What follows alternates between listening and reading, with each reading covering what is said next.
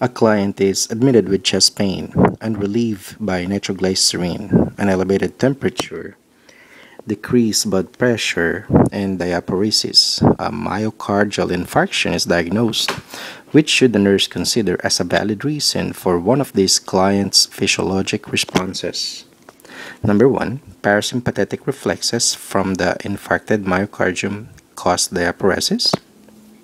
Number 2. Inflammation in the myocardium causes a rise in the systemic body temperature. Number 3.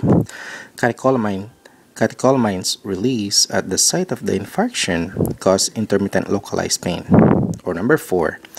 Constriction of central and peripheral blood vessels causes a decrease in the blood pressure.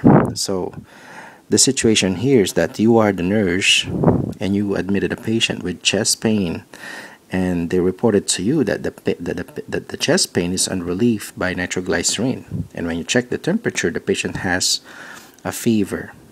Check the blood pressure, the patient has a low blood pressure, and the patient is sweaty. And you know that the patient was diagnosed with myocardial infarction. So what are you going to consider as a valid reason for one of these patients' physiologic responses?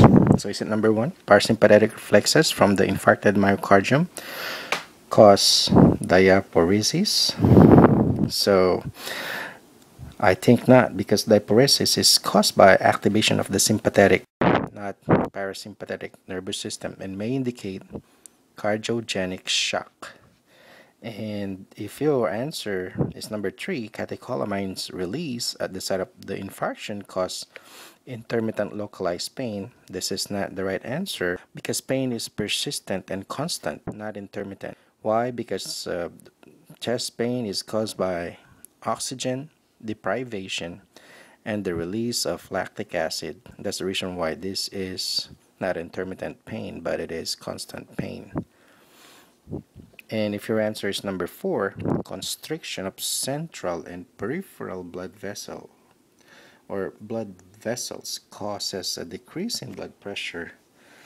Again, this is not correct, because the blood pressure increases initially but then drops because there is a decrease in cardiac output. So what's the right answer?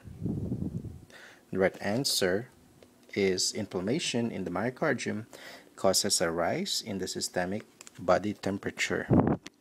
Why? Because temperature may increase within the first 24 hours as a result of the inflammatory response to tissue destruction, and it could persist as long as a week.